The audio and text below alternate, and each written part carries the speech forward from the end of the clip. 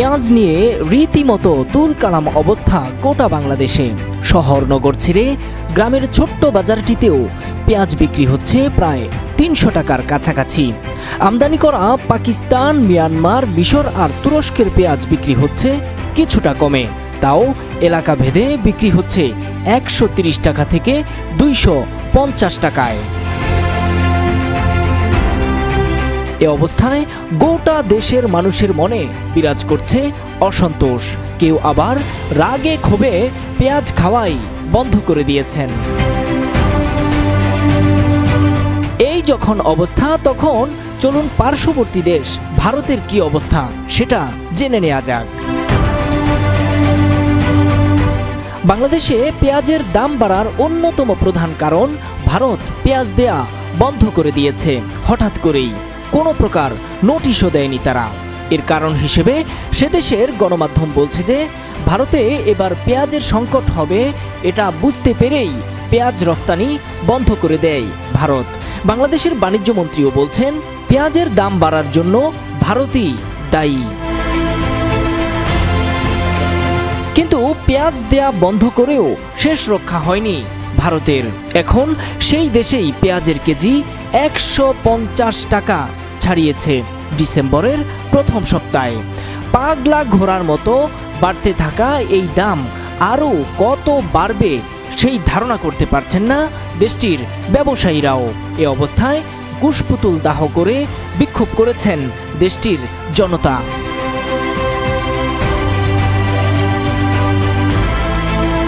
পেঁয়াজের দাম যে ১৫০ টাকা ছাড়ালো সেই তথ্যই দিচ্ছে কলকাতার প্রভাবশালী পত্রিকা গণশক্তি।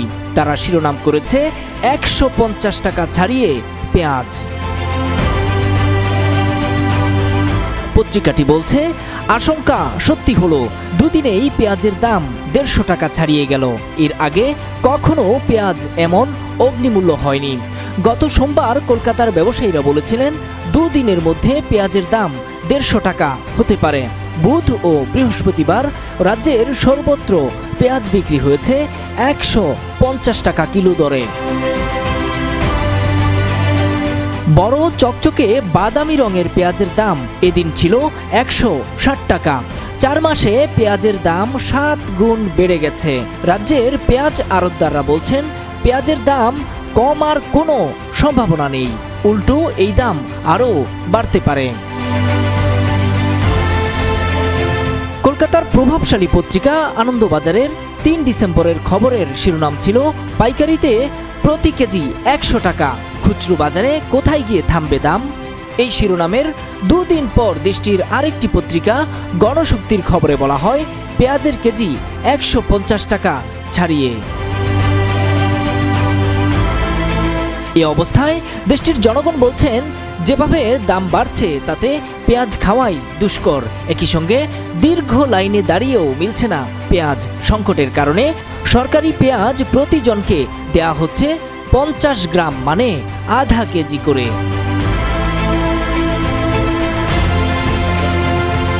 এতে বলাই যায় বাংলাদেশে পেঁয়াজের দাম ৩০০ টাকা ছুঁইয়ের যে অবস্থা দাঁড়িয়েছে, ঠিক সেই পথেই হাঁটছে ভারতের পেঁয়াজের দাম। এ অবস্থা চলতে থাকলে কয়েকদিনের মধ্যেই ভারতে পেঁয়াজের দাম বাংলাদেশের সমানে সমান হবে বলে ধারণা এখন পরিষ্কার।